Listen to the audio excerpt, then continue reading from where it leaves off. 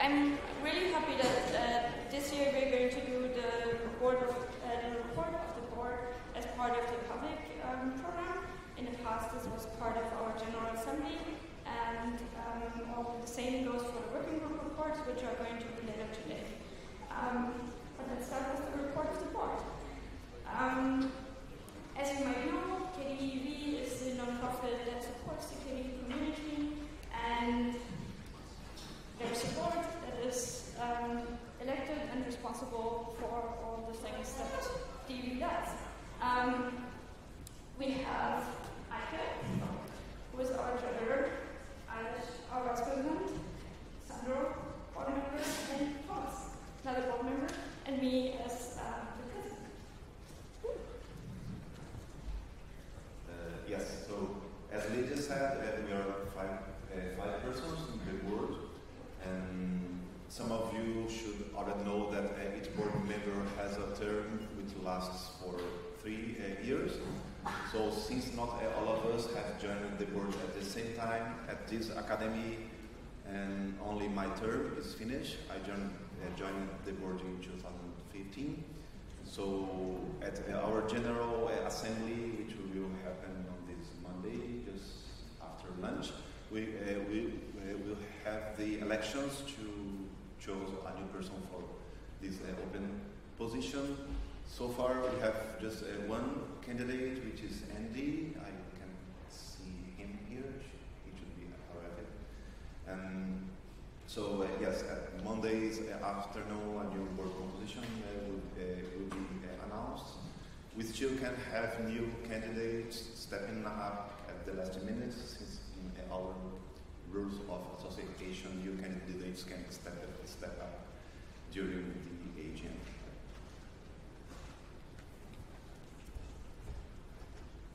And now, talking about members, we have 2 new members. That's Andres, also running for the board, and Stefan. Thank you for joining. We only had 2 new members this year, which is very, very bad. It's all your fault. Remember, you have to invite the contributors to your projects to join the EV, because we need them inside it. So last year we had 60 new people. This year just 2. That's not great. We also have the individual supporting members. These are people who sponsor us daily, yearly, and we have about 50 more than last year, which is great, and 10 new paying members. So thanks to all of them. Please give them a hand.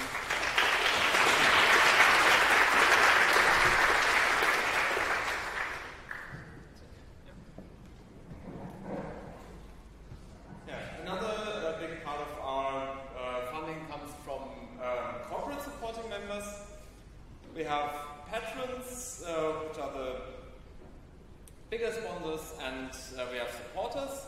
Current patrons are Blue Systems, Google, SUSE, the Qt Company, Canonical, and Private Internet Access.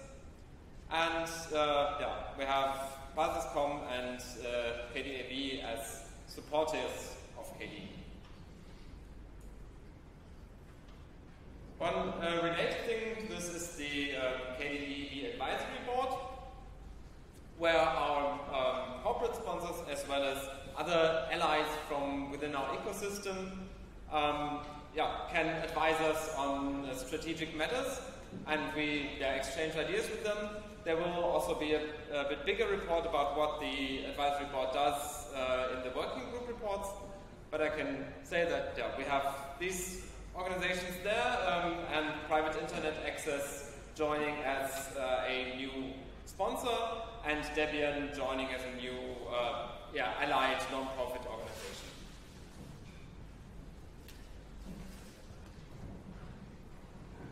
And among our collaborating organizations, there's also some other special ones.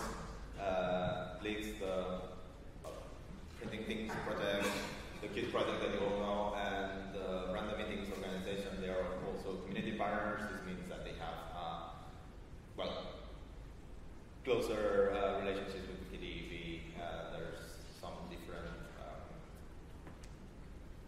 there are some rules and some stuff that we share with them. It's been mostly to organize events in the past or GSOC mostly. Then we also have some other affiliations with different organizations. We have the local organizations, which is still just KDE Spain. It has only been KDE Spain for a while. If you're running a local group, I know that many of you are considered, well, affiliating with the KDE e.V.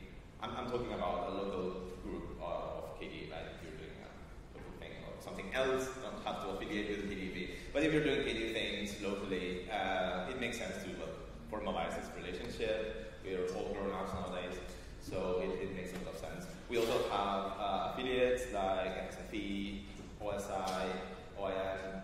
Well, it's a lot of acronyms, but all of them are important to us.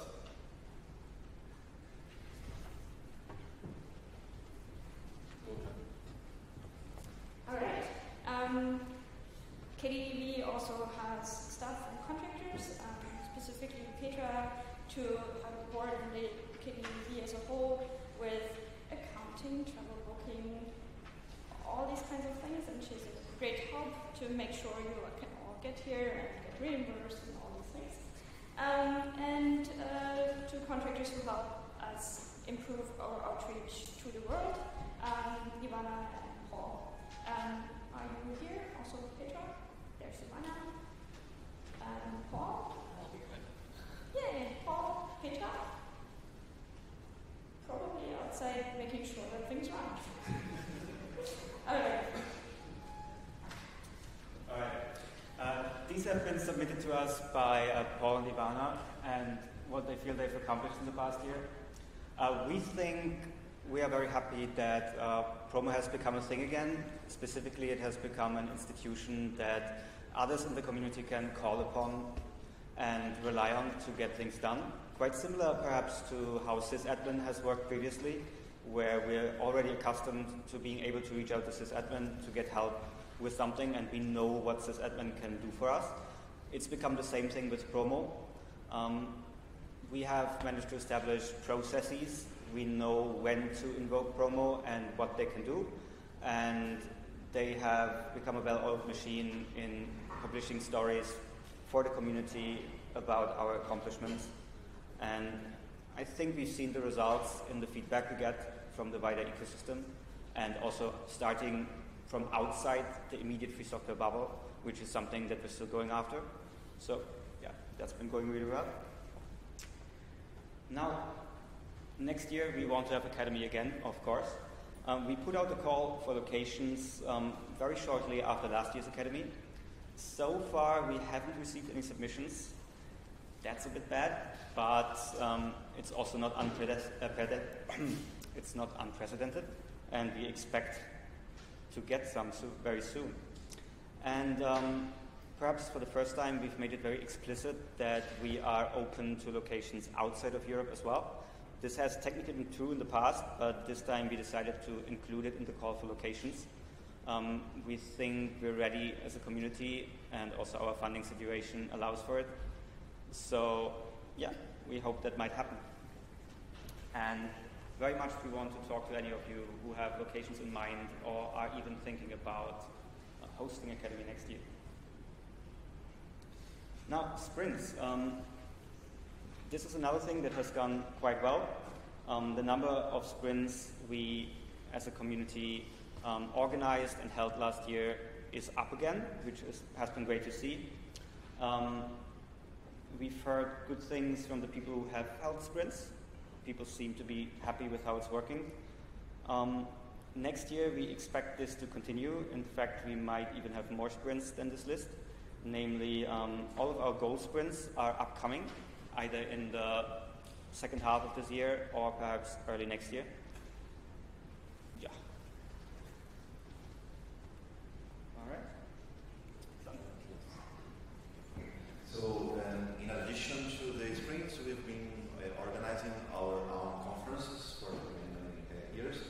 And last year we had Akademy in 2017 in Almeria. Many of you maybe have been there. And we have this year Akademy. We are here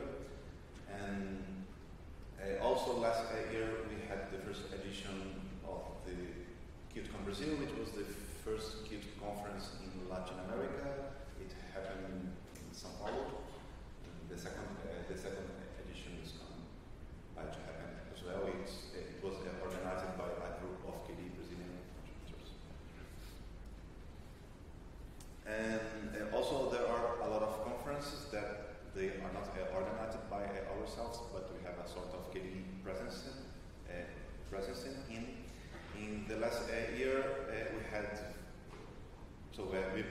we started to have a lot of KDE presence, mostly in some conferences that take place in those places where KDE still doesn't have a very strong presence. That's the case, for example, for Ohio Linux Fest and a lot of conferences in Asia.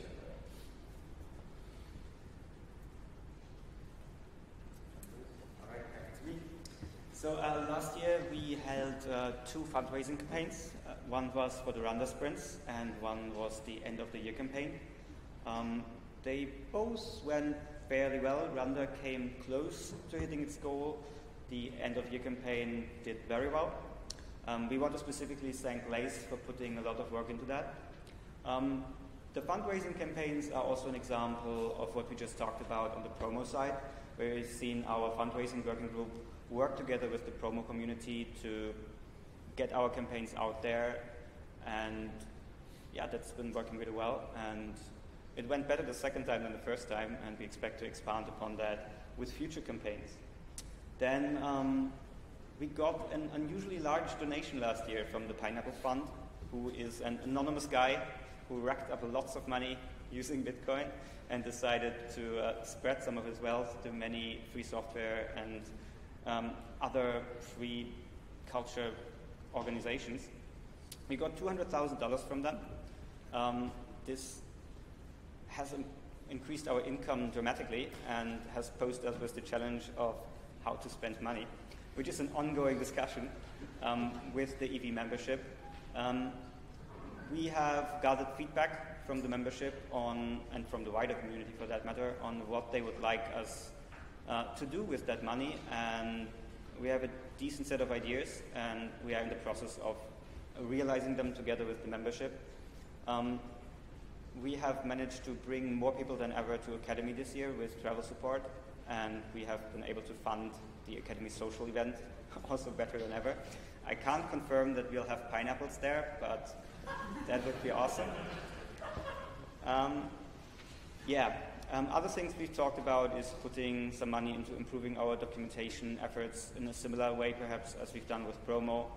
And yeah, we'll see what the results are in the coming year. It's going to be quite exciting. It's also a new thing for us. It represents the EV scaling up its activities, which is always, it involves learning and discussions. It's going to be interesting.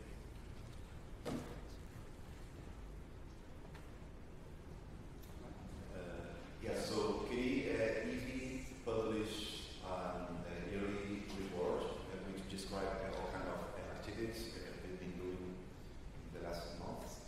And it used to be a quarterly report in the PDF format. We moved it to a web format in a yearly rate, where we describe mostly everything we've done. So it's a nice reading if you are coming now to the community, and so you can have a view of all the sprints and conference and financial status and new members of KDE. And so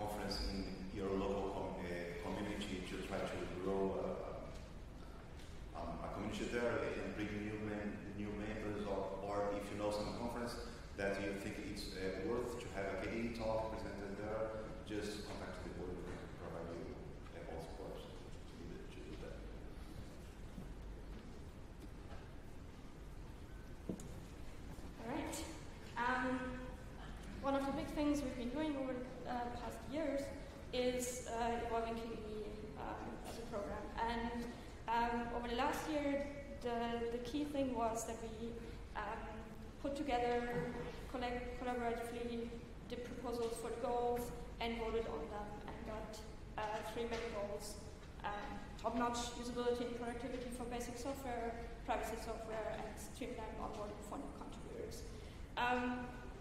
And I'm super happy with those goals, and I'm especially happy about that because 2 of the 3 successful proposals were proposed by new people who hadn't been a big part of our community before.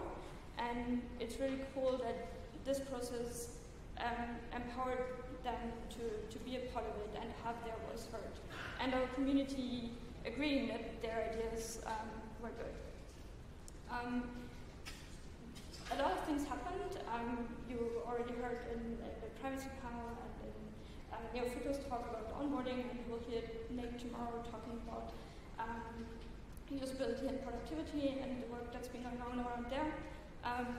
But one of the things we've done, for example, the three of us, unfortunately Sebas couldn't join, was an Ask Me Anything on Reddit, where people could ask us anything related to the goals, and it went really well. People asked good questions, and we're excited about that. I think we should do that more often for other things around KDE. Now, the question for me is, how do we go on with those goals? And for that, I would like to do a walk on Monday to basically look back at how things have been going so far, what was good, what was not good, and how we should go on with them. I would love to see many of you there. All right, and then to the meat of it. As part of these reports, we always say what we want to do over the next year, what we think is important for the organization to achieve and to do. And last year, we said we want to focus on the advisory board and making sure that it is a healthy organization and that we maintain the current activity. And that has largely worked out, but there's more we can improve over the next year. For Evolving KDE, we said we want to finalize the mission and strategy. We have done that. We have voted on the goals. So that's great. For Akademy 2018, we said we want to leverage the advantage that we had by knowing very early on where Akademy is going to be. For example, by spending more time on the program, spending more time on contacting sponsors, getting more people here to this event, and so on. And I think to a large extent, we succeeded in that. Again, we could do better, but this worked out very well. In terms of fundraising, we said we want an active working group that works together on our campaigns. We wanted to make more use of CDCRM as a campaign tool and align our campaigns more with promo. And I think in that part we succeeded. We still have a lot more work to do to make use of CDCRM. And the working group itself is on the right track, I think. We need to put more work into figuring out how working groups as a whole can work better, but that is good. In terms of outreach, we say we want to grow a sustainable team and share Johanna's and Paul's know-how within the KDE community and give the rest of the community more insights in what is happening around our products. And the promo team is doing much more, seems much more active and healthy than it has in the past. I think we can do more in sharing what the promo team knows and has with the rest of the community. All right, which brings us to next year. What matters for the organization? Akademy 2019, it should be a great event, and we should find a good location soon that many people can come to and attend. For Evolving KDE, we need to figure out how to keep up the momentum that we have around the goals now, and determine how we move forward with existing goals and adding new goals. We also need to spend time in better understanding the companies and organizations around us, since over the last year, new companies came into our ecosystem and want to work with us, and that's a great thing, but we need to understand this all better to really make the best use of it for our community.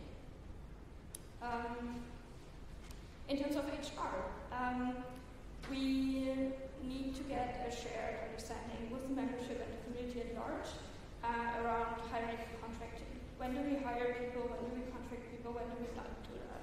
And for what kind of tasks? And we want to spend some time on improving our HR processes as a whole. And the last thing, as you have seen, over the last year we only added 2 new members to the EV. We think that is way too few. So we want to spend some time on recruiting new members to the EV and seeing what is preventing new members from joining the EV and if there's anything we can do about this. And that is our report. Thank you so much.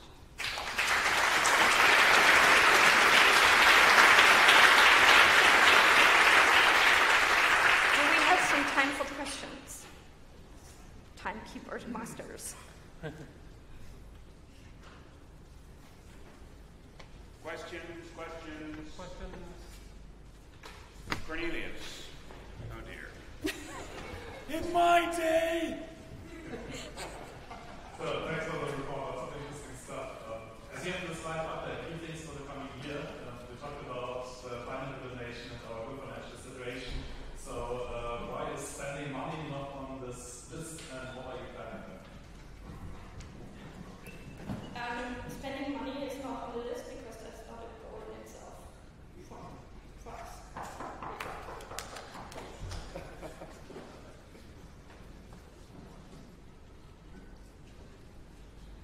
Just quickly follow up on that. I mean, we have an obligation as an EV to spend the money we earn because we are a non-profit organization. So it is actually the goal of the EV. Of course, spending money for the sake of spending money is not the goal. I completely understand that, and that's why I would love to hear a more concrete plan about how we can actually make use of the money for KDE in a good way. Because the things which are here, I think they're all good things, but I don't see them as especially expensive. Well, I think it's sort of on this, specifically getting a shared understanding of hiring and contracting. What the money allows us to do is to spend it on getting things done for us, right? The conversation we've always had in KDE is when is doing so a good thing, when is it a bad thing? Specifically, there's always the concern if we spend money on getting work done for us, then we risk losing the ability to do it from within our community, do it ourselves, right? The analogy I use is some people are afraid if you buy a pocket calculator, you get really bad at doing math in your head because you're relying on the calculator. On the other hand, now that you have the calculator, if you're very confident that you can retain that calculator, then it possibly allows you to get on a higher level and do more advanced math. And personally, I think as the EV, we should find the confidence within ourselves to take those next steps. Because as an organization, we are not actually all that unstable. We have a track record of being successful. We are actually becoming more successful. Our funding is up. Our list of partners is up. We have a lot of institutional experience. We have a lot of experienced contributors in the membership who we've been able to retain. And I think we should look at that and consider that we're actually not all that badly off to take those next steps and try new things, and are well funded enough to actually take some chances and take some risks and see where that takes us. So personally, I think the next couple of years are going to be quite exciting. To me, it feels in many ways like it's the early days again in some ways, because we're doing things we haven't done before in terms of engaging partners, increasing our funding, looking at new things to do.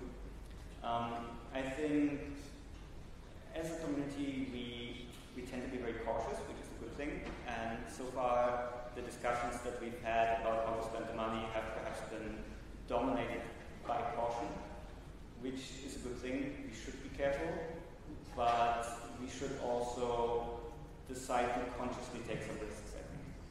And I'm hoping that the discussion moves in that direction, moves forward, and that we get a bit excited again about what we can do now that we have that money. I think if we look at very recent decisions that we decided to spend some money, I think the return on our investment has been very high. We've done that experiment with our marketing contractor. I think it has succeeded. I think the scale and the mood of this academy is partly a result of that, and some of the new faces we've seen here, and we are seeing here, are a result of that.